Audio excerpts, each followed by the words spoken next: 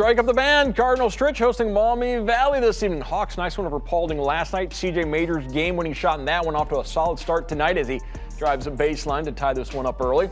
Cardinals off and running. Christian Burton finds Cam Hughes on the fast break, lays it in. It's a 5-point lead for the home team, but Hawks playing some tough defense. Amani Dickerson comes up with the steal.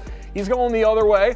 Little Euro step plus the foul, the old-fashioned three-point play. 19 points for Dickerson, but Stritch, Owen Carter, outlet pass to Breon Hicks for the bucket. Cards up 5 after the first.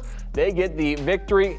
Cam Hughes leading the way with 19 points. They remain undefeated, handing the Hawks their first loss of the season.